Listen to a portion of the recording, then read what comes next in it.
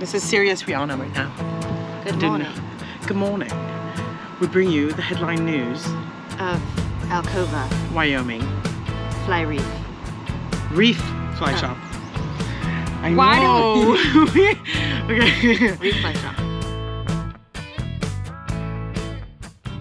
So we are in Alcova, Wyoming at a little place called Reef Fly Shop, which we keep calling Fly Reef. But potatoes.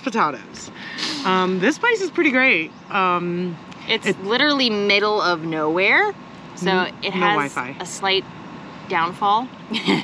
Well, Yeah. the only downfall is we have no cell phone reception. We don't really care about any other stuff. Let's see, it's about 30 minutes outside of Casper. Straight drive, super nice drive actually. But this little place is great. They have what, a dozen spots, of which all of them have full hookup except for 1, 2, 3, 4 of them. They are mainly a fishing guide outfitter. So this little town sits right on the North Platte River, which is a big fishing river, and this is a big fishing. Platte. Platte. I call it Platte. Basically one of the top spots in the US to come fishing. These guides, a lot of them work here in the summertime and then they go elsewhere in the winter and then they come back here in the summer. So really the campground is not like their primary anything, and because of that we seem to find ourselves here alone all the time. Which is great. Which is awesome. There's no Wi-Fi, which kind of sucks, and there's no cell phone reception unless you have AT&T, which kind of sucks because we have Verizon. However, there's a little bar across the street called Sunset that has Wi-Fi, and if we walk enough to that edge of the campground, then we actually can get a couple bars and check stuff. Maybe not stream stuff, but we can definitely check. Oh, look at there. Speak of the devil. I just got a text. And this is so weird because it's so spotty. Some days you'll get service and other days, same spot, no service. I mean, we all know that really wind does not carry cell phone reception, but it feels like it sometimes around here. What do we love about this campground? Well, A, there's nobody here ever. They're very accommodating. The guys at the very at the front tolerating. That's a better. Tolerating of us. We have definitely made a splash. We've met most of the guides. There's Broken Back Jack. His name is Jack, not Broken Back Jack, but he's awesome. Then there is Sweet Eric, who is, I think, like #1 guide here, maybe. Oh, I thought he's like in just charge of a lot of things. I thought he was front desk. No, he's like the top guide. Dude, he took Luke Bryant out. Sorry, Eric. Luke Bryant was here. Brian. He actually, it's funny because he apparently was giving an interview to somebody and mentioned this place, and then not even 2 weeks later those people show up and we met them, and 2 days before they got here, well, Luke Bryan was here fishing. Flew in on a helicopter. Apparently at the bar when we were over there, we didn't even realize it. We did not until his friend asked for Rihanna's number and she politely declined. Very politely declined. They Very have more people. dog friendly. That's what we always look for. Yeah, they're dog friendly. They like our dogs. And there's a road, the Reef Gray Road, which I'll show a little bit of it, but we walk the dogs down there off leash all the time. Don't do it in the morning. We get dirty looks. It's really busy between 6:30 and 7:30, and sadly that's when I wake up and usually walk the dogs, but I've been holding off and not doing that so much, and we wait for everybody to go and do their drop-offs because the dam is down that way, as well as another small campground, which I don't think can accommodate anything bigger than like a 15 to 20 foot. Wait, there's an RV site down there? Yeah, but for tiny ones. Oh, I didn't know that. And there is Wi-Fi or cell phone reception down there, and it's way cheaper than over here. It's $60 a night for full hookup here, $40 if you don't have the sewer. But they do have a dump station, which is actually a pretty nice one. What we don't like about Fly Reef Shop. What we don't like. The only thing we do not like is... Their sites are a little wonky. Yeah, that's the only thing we'll give them a bad nudge on. Their back ends are really should be pull-throughs because sometimes the hookups are on the wrong side. So make sure you ask for the right side of the hookups. We have to dump by hand because the septic is a little higher than us, and we were super unleveled, so we were having a very hard time unless we put emptying. Now again, we're here for like 10 days. And... We're here for 10 days. If you're here for 2-3 days, not a big deal. So that's probably the only thing we are unhappy about, but that's not even making us unhappy. It's just, you know, twice a day we have to go and deal with water stuff.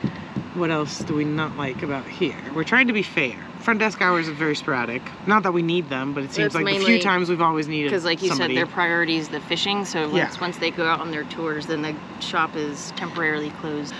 Oh, so, Lucky, the bartender. He's a cool dude. Yeah, across the street, Sunset Grill. Probably the only bar left in America you can smoke inside. Yeah, yeah. Literally only bar left in America, which is not great because I had been pretty good about not smoking until I came here.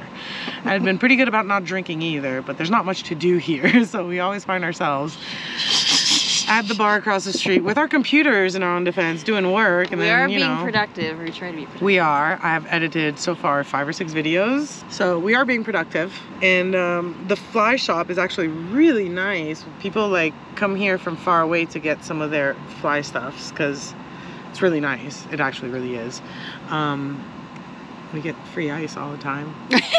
Don't tell Trent. Oh, they also have these cute little cabins. Those stay pretty booked consistently. They have 4 cabins here that do seem to be booked a lot during the week as well as weekends. But they also have a lodge down the road, which is their main thing. And so if you stay at the lodge and you get the fishing guide, you actually get 3 meals a day with. And I think it's something like $5.95 a night. Look at you, good Lord. Where did you get all this information? I do my research before we go somewhere most of the times. Oh, and I was looking for a nice spot to sit while waiting for you, so I did do a lot of research on this spot and the Saratoga spot. Kyle's Fins and Feathers. And yeah, so we met a bunch of the guides. Jack is great, Eric is great, Ian is great. Kyle, he's not part of this one, but he is awesome. His company is called Fins and Fishes, or Fins and Feathers, or Feathers and Fishes. We'll put the info below. Fins and Feathers. Fins and Feathers, and he's got 2 dogs. Outer and River. And he takes them hunting with him, and you obviously as well if you book it with him. But he's pretty great. He lives right across the street. In fact, I feel like everybody lives across the street. Yeah, I think most of the guys do. That's across the street, our lovely bar.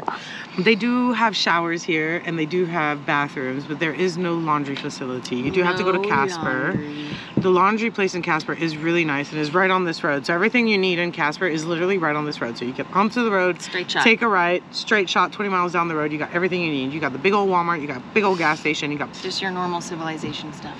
20-25 miles down the road.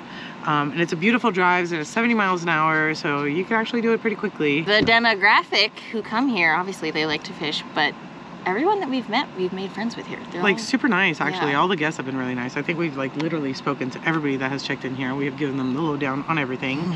Actually, twice though, people we've met, this was multiple trips for them here, and they don't want to tell anybody about it. They might hate us for making this video, because if ever we do become popular and y'all see this video and you see the footage, you might want to come here.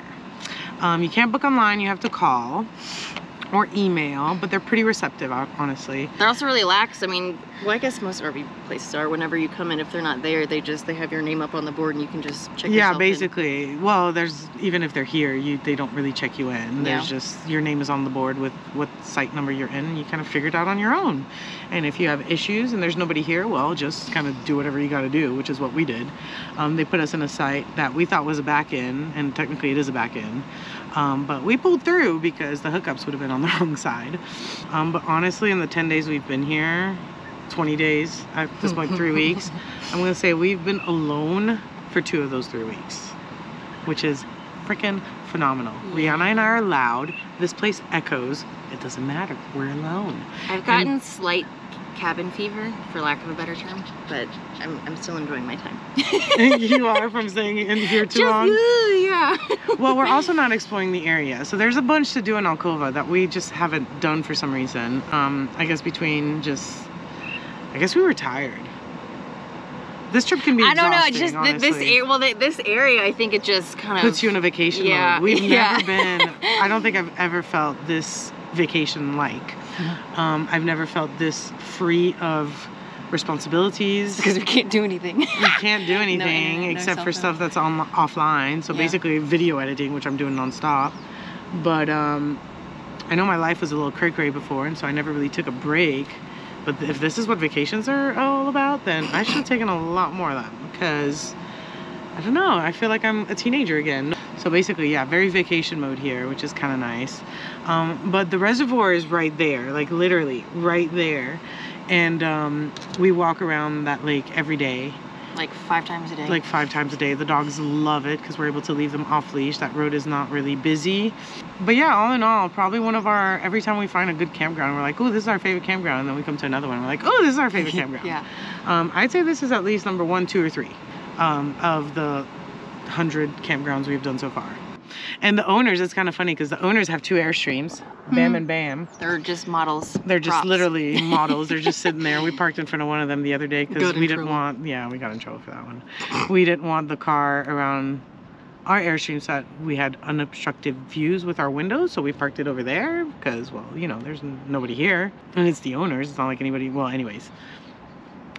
We got in trouble. We had to move it to the overflow parking. This place seems to be like a little secret that nobody knows about except for the fishing guide part of it. And I'm sure the lodge seems to be always full, honestly. And it's a pretty big, I think they can sleep 12 over there, or they have 12 rooms, so that means... It's like a motel type gig? No, over there? Yeah, the it's lodge. More like a non-bed and breakfast, bed and breakfast. There is plenty of spots outside to sit, and if it's too hot, which happens a lot around here, and the wind, when it's really hot and the wind is blowing, it's so nice. Perfect. But the wind in Wyoming is windy, and so sometimes it's a little much. But if it's not windy and you're hot, they have 2 tables over there under covered. That's where I've been sitting and doing my computer work because I have cabin fever. We're done sitting inside.